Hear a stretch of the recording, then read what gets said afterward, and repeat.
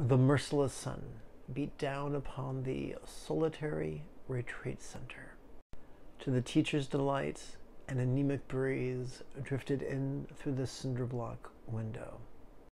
It played lackadaisically with the loose blade of a defunct fan. And as the fan, that had clearly seen better days, began to turn in the feeble breeze, its rusted shaft turned noisily upon its workings.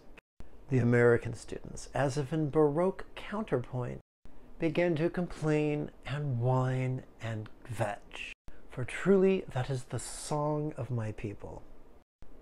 "That noise," they lamented, "is ruining our meditation."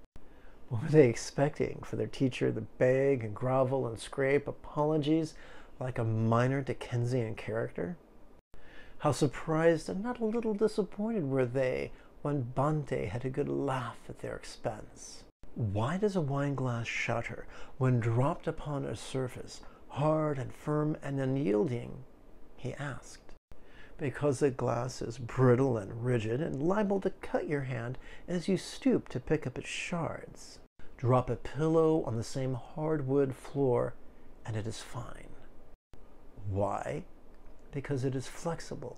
Your meditation is just concentration in disguise, he told the student, and it paves the path of rigidity, anxiety, and controlling tendencies, elitism, competitiveness, and cruelty.